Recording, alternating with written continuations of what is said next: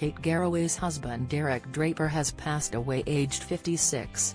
The Good Morning Britain presenter announced the sad news after Derek was back in hospital following a heart attack last week and was left fighting for his life. Former political aide Derek suffered various medical complications after he was first hospitalized back in March 2020 with COVID and spent more than a year in hospital. He nearly died 6 times at the height of his fight with the virus. However, it left lasting damage to his body. Derek suffered a series of health setbacks including inflammation of the brain, kidney failure, and liver and pancreas damage. Kate paid tribute to her husband of 18 years on Instagram this morning, writing, "I'm sad to have to tell you all that my darling husband Derek has passed away. As some of you may know, he has been critically ill following a cardiac arrest in early December which, because of the damage inflicted by COVID in March 2020, led to further complications."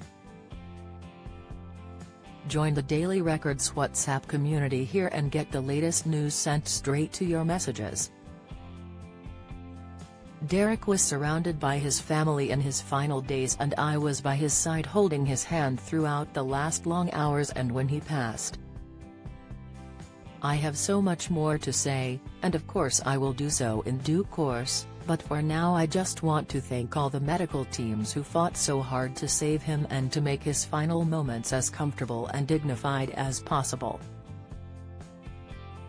Sending so much love and thanks to all of you who have so generously given our family so much support. Rest gently and peacefully now, Derek, my love. I was so lucky to have you in my life. We'll be bringing you the very latest updates on this breaking news story. For the latest news and breaking news, visit dailyrecord.co.uk. Get all the big headlines, pictures, analysis, opinion and video on the stories that matter to you. Follow us on Twitter at @daily_record, the official Daily Record Twitter account, real news in real time.